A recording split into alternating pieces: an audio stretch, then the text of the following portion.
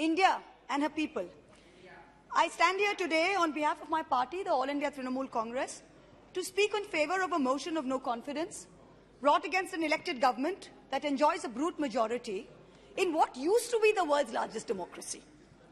The American novelist Gertrude Stein famously said that if there is no question, there is then no answer. We are here to ask the questions in our Tum Abhi Chup Raho Republic, where the Honorable Prime Minister tells the Governor, Chup Raho, where we as elected MPs in this House are routinely told, Chup Raho. This motion is to break this omerta, this code of silence on Manipur, the most pressing issue of the day, where we are all supposed to Raho Chup. And now we are told that it is the BJP's master strategy that even with this motion, the Honorable Prime Minister has not come to the House day before yesterday. He has not come yesterday. He has not yet come today. वो थोड़ी ना बैठकर आपकी सुनेंगे, वो तो last दिन आएंगे और बस अब सबकी धज्जियां उड़ा के जाएंगे. Fine, we are waiting. No problem. I don't know what is more unfortunate, that our Honorable Prime Minister refuses to come to this House, of which he is an elected member, to answer us on Manipur, or that he refuses to go to Manipur to reassure the vulnerable, petrified people that peace and reconciliation are his mission. Which is it, sir? This is not just a no confidence in government motion. This is a have confidence in India motion. Most no confidence motions are negative motions, moved with at least a moderate probability of bringing down the government of the day. We know that's not even a possibility. We don't have the numbers. We know that. Many of my friends on the Treasury benches, allies, the BJD, the YSR, have mocked us, saying, you know, you can't bring down the government. It is doomed to fail. But we as India are perhaps the first bloc that has been forced to move a motion not to bring down anything, but to resurrect something, to resurrect India's founding principles of equality and secularism, which this government has buried 6 feet under, to resurrect the right to express ourselves in a democratic framework, which you label as high treason, to resurrect the right of a non-homogeneous, diverse people to exist within a union of state, which your government insists on dividing into us and them. Make no mistake, ladies and gentlemen, this motion is not meant to succeed in this House, but the larger motion, the have confidence in India motion must succeed. Please. Will, when the people of India have their say soon, and it's for this reason I stand before you today. The Manipur issue is mired in silence and in the government's whataboutery and false equivalences. I will point these out as best as I can. The Treasury bunches have made vitriolic comments on why only Manipur. What about the instances of rape and murder in Rajasthan, in Chhattisgarh, in West Bengal? We in turn have felt compelled to ask, what about the violence in Haryana? I want to tell this House that Manipur is different, and I will tell you why.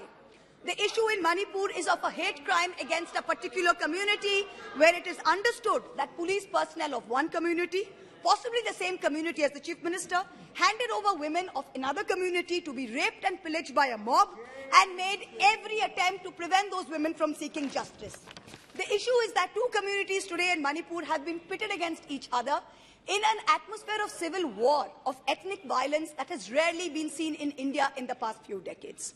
6,500 FIRs in 3 months. Which state has seen this? 4,000 houses destroyed in 3 months. Which state has seen this? 60,000 people displaced, 2% of the state's population. Which state outside of wartime or natural calamity has seen this? 150 people dead in 3 months. Which state has seen this? 300 places of worship destroyed. Which state has seen this? An armed standoff between the Manipur State Police and the Assam Rifles captured on video. One controlled by the Ministry of Home Affairs, other controlled by the State Police. Which state has seen this? 5,000 firearms and 6 lakh bullets looted from police stations by mobs. Which state has seen this? Please. 2 ethnic groups armed to the teeth, a buffer zone between where hill cannot go to valley and valley cannot go to hill. Which state has seen this?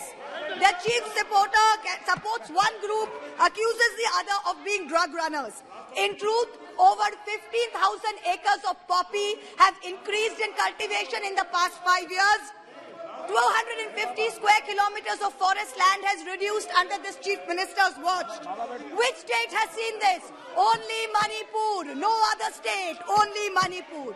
So stop your whataboutery, stop your false equivalences, address the problem, Honorable Prime Minister. We haven't heard of one change in the police force. We have not heard of one change in the government. We have not heard of one person taking responsibility. As a government in the center, which is also ruling the state of Manipur, this is your biggest failure of the double-engine Sarkar. So let us not insult other states by saying, what about Rajasthan? What about Haryana? What about Chhattisgarh? Manipur is a tacitly approved hate crime. Make no mistake, this is civil war. These are crimes against humanity. The harsh reality is while this government may have built infrastructure, it has destroyed institutions. And I will be doing an injustice to my role in Parliament if I don't call this out. In Manipur, the BJP's majoritarian bravado is destroying a state and tearing apart its people. I don't want to make this about politics. But Honorable Prime Minister, if you're listening, I beg you on behalf of the people of Manipur, change the administration. Allow all parties to work together to mediate a truce. Otherwise, even after your term ends, India will echo in one voice as to what went so terribly wrong in Manipur with such terrible consequences for our country.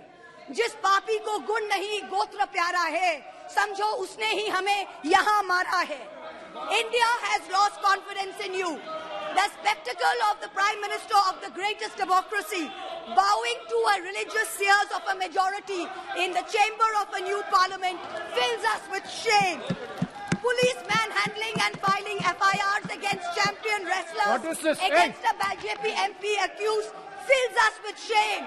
50 panchayats in 3 districts of BJP-ruled Haryana issuing letters forbidding Muslim traders entering the state fills us with shame. नफरतों की जंग ने अब देखो क्या-क्या हो गया. सब्जियां हिंदू हुई, बकरा मुसलमान हो गया. No, madam. You are creating it in every state. Now, Mahua Moitra, We are not going to be bullied. One crony capitalist is not going to make a monkey out of India's regulators and equity markets while we watch. Mamta Di is not scared. Mr. Stalin is not scared. Akhilesh Ji is not scared. Rahul Gandhi is not scared. A 37% vote share party can only prevail if the rest of us 63% are shared, yes. And we are not. This time we will take you on and we will win. Thank you. I hear the illustrious BJP members of the House. Thank you, ma'am. Well, last para, ma'am. Sir, last para, sir. I hear the BJP members praising their own, and I quote from the Gita, you have the right to labor only and not to the fruits of labor. Everyone asks, if not Modi ji, then who? This inaction on Manipur, Honorable Prime Minister, where you had absolute power to intervene but did not, is a cornerstone after which India will say anyone but Modi. Thank you Thank you very much. Thank you, ma'am. Next 3.